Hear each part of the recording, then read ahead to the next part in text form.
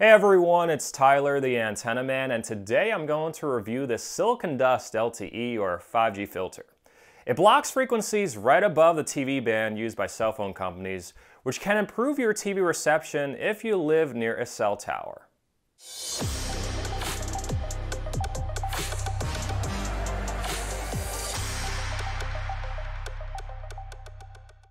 If you're a cord cutter or use an antenna, make sure to subscribe to my YouTube channel and hit the bell icon to receive a notification whenever I post a new video. This video was made in partnership with Mint Mobile.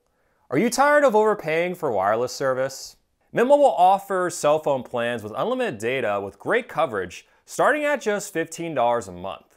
I've personally tested out Mint Mobile's service for about a month now, and to my surprise, it's actually better than AT&T in some areas despite half the cost. Here's one example of a side-by-side speed test comparison.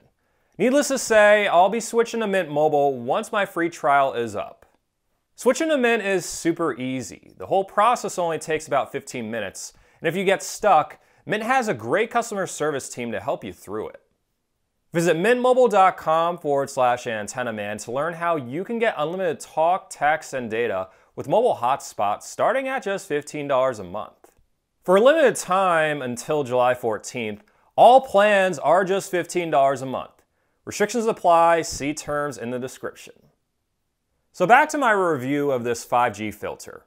For those of you who don't already know, 5G wireless service is being deployed nationwide on frequencies adjacent to the TV band.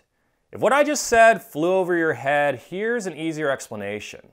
TV stations broadcast on RF channels 2 through 36. Cell phone providers use RF channels 38 and above for 5G services, which is right next to the upper portion of the TV band. If you live close enough to a cell tower, 5G frequencies can be picked up by your TV antenna and negatively impact your reception.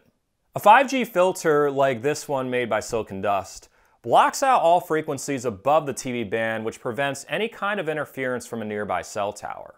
A common question I'm asked is, what's the distance to be considered a nearby cell tower? There's no magic number, but in general, if you can see a cell tower outside your window, or if you have full cell phone service inside your house, it's possible that interference from the 5G band might negatively impact your TV reception. Here's an example of what 5G interference from a nearby cell tower looks like on a local TV station. Notice a quick burst of pixeling and sort of a time pattern. If it looks more like this, where a picture is barely shown at all, the problem is likely a low signal, which will likely require a better antenna setup, but at least you have an idea of what 5G interference looks like now. Installation of this 5G filter is very easy. It just gets connected either before your TV, amplifier, or splitter depending on your setup. Make sure it's placed before the antenna input on any amplifier, whether you're using a preamplifier outside near the antenna or a powered splitter inside. I was able to test out this 5G filter because I know for a fact there's 5G interference at my location on some UHF channels. I've actually always used a 5G filter when testing out antennas, but in this case, I'm going to show you one of my local TV stations without any filter at all. Here's what it looks like. You'll notice that the signal meter jumps around a lot, indicating either multipath or, in this case, 5G interference. Take notice of the quick bursts of pixeling I mentioned a few moments ago.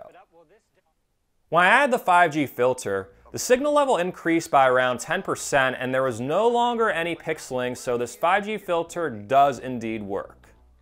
With 5G being deployed in areas nationwide, it's critical that everyone who uses an antenna for local TV reception also has a 5G filter.